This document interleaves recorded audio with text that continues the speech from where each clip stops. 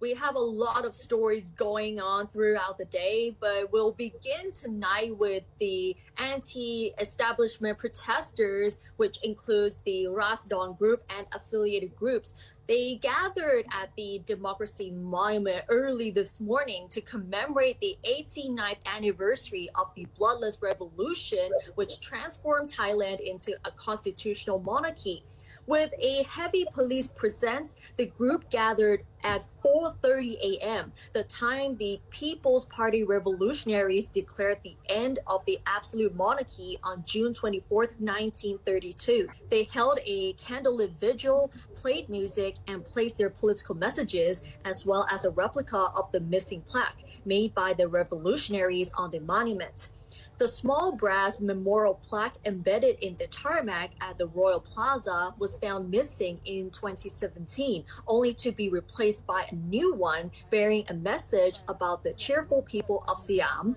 The Rasadon group tried to install its own plaque at Sanam Luang in September last year, but the authorities quickly removed it.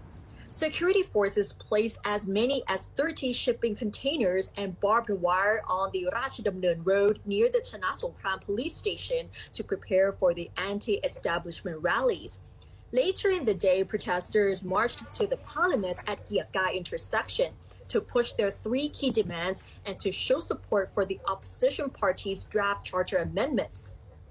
Rasadon leaders also handed a replica of their plaque, an open letter, and the Rasadon Constitution to opposition party representative Cholanan Sigao for MPs and senators to consider while debating draft charter amendments.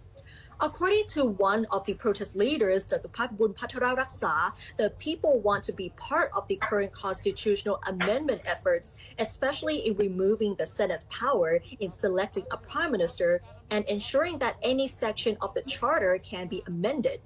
Both houses of parliament convened yesterday, continuing today to debate and vote on 13 draft constitutional amendments submitted by political parties from both the government coalition and the opposition.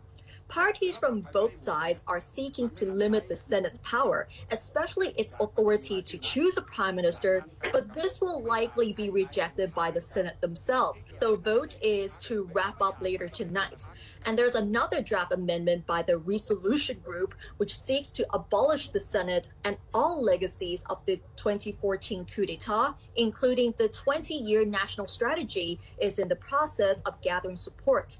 The signatures of a minimum of 50,000 people are required for a public motion to be accepted by Parliament.